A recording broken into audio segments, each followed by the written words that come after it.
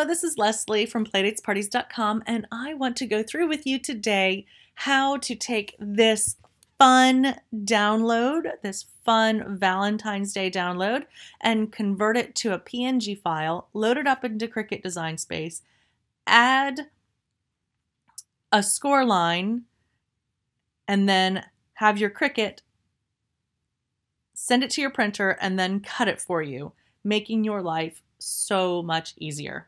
Okay, let's get started. So you see right here that I've got the file already open. It is a PDF file, and which all my files are PDF files. But I will show you how easy it is to convert this over to a PNG. Before we get started, I'm going to go ahead and close out the file just to make sure there are no issues. You see here I've got it in my downloads folder because I downloaded it, and it's right there. You see the name. When you download it from my shop, it should be in whatever folder your computer downloads to. So since I'm on a Mac, it's in the downloads folder.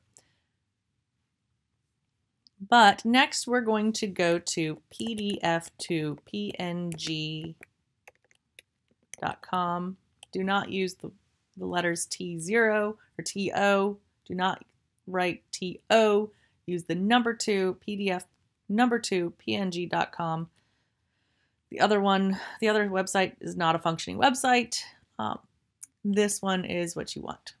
So now that we're here, we're going to go ahead. We're going to upload the files, and you see you're going to navigate however you navigate it to your folder that you've got it in. So mine's already there because I was just there. So Rollo's Valentine's Day bag topper, choose, converting, and then download. I'm going to allow. I've used them before without any issues. Okay, now we saw it downloaded. It downloads as a zip file. Let's go take a look at what that looks like, right? So here it is, .zip. And since I'm on a Mac, all I have to do is double click. I will include a link to a page that shows how to unzip files for most platforms. But now it opens up as a new folder. We're going to open this up, and you see all the different pages are separate PNG files. And what you're going to want to do, the first couple pages are instructions. So pages 4 and 5 are really what we want. You're going to choose whichever bag topper size you're using. So for example, page 4, we can open this up. Page 4 has the 5-inch wide treat bags.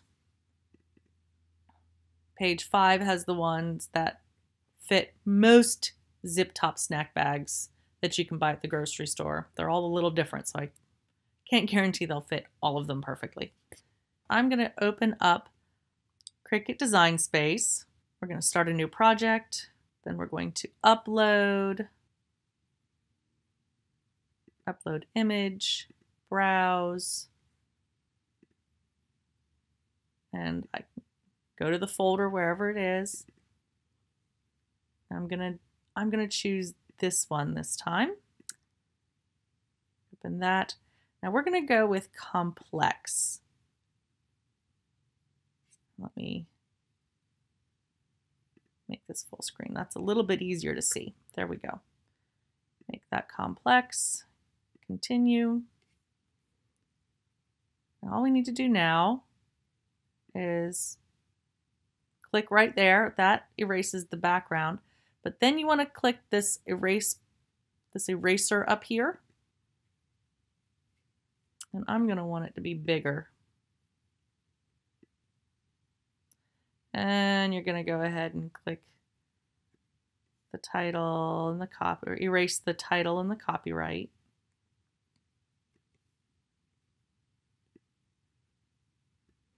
Make sure you get it all.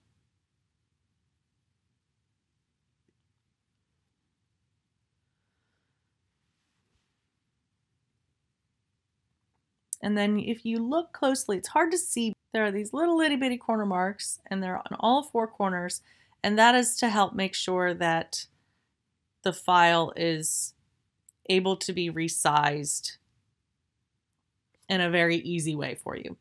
But you need to keep at least 2. I'm going to keep all 4 in this case, but you need to keep at least 2 catty corners. So one in the maybe upper left and one in the bottom right, but not, you don't want to keep them on the same side.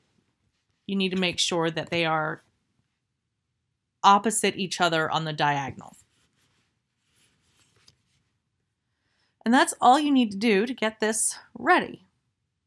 I do want to make one quick note and let you know that the file, when you convert it, it's no longer editable from that perspective. So you may want to go ahead and add whatever names, if you're going to choose to do that, use the editable fields, add that before you convert it to a PNG, because once it's a PNG, it's basically an image, and we don't want that. We don't, you're not going to be able to edit that. Or you can use your Cricut to draw the name for you if you choose. It's up to you. So then we're going to click continue. And there you see all the corner marks. This makes sure that they are sized properly. And then you see it's got 2 rectangles. All right. And add whatever naming and tags you want. And I'm going to save as a print then cut image, not as a cut image. I'm going to save it as a print then cut image. Save. Okay. Now once you have this uploaded, click on it, insert images, and you see it is way too big. Cricut print and cut sizing is 6.75 inches wide by 9.25 inches tall. And you see also here, there's this error message. If you tried to go print it now, it would tell you it can't. So what you need to do is you can go, I usually go by the height. So I go 9.25, enter, and make sure, you need to make sure this little lock up here is locked. And there you go. And if we go and look at it, it won't stay there. But if we look at this, we can see it's 5 inches wide. Perfect. Now, you may want to, at this point, you may want to add a score line. So we're going to go to shapes, score line. I just kind of click it anywhere.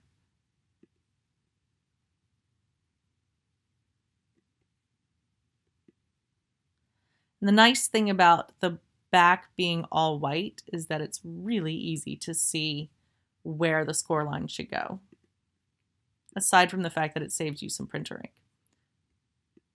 I'm just going to drag this over here so that it scores the entire length. I like to make it really close in.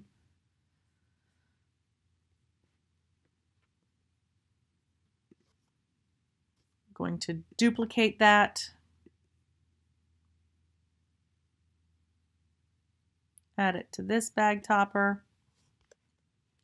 Then you're going to select all of these and click attach.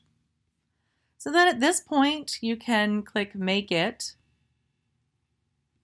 Everything looks good. It's one mat. We're good. Click continue, and then you're going to send it to printer. And then once you've printed, you're going to follow the regular Cricut cutting process. So you see how easy that is. This really, when you're making 20 or more, this makes it so much faster because you can just load everything up, load up a few different mats, like 2 or 3 mats at once, score it, cut it, and maybe do a couple other little things while this is cutting. I hope that was helpful. I hope that you see how this all worked. If you have any questions, feel free to email me, leave a message in the comments section. I hope you really enjoy this printable. Thanks so much. Have a great day. Bye.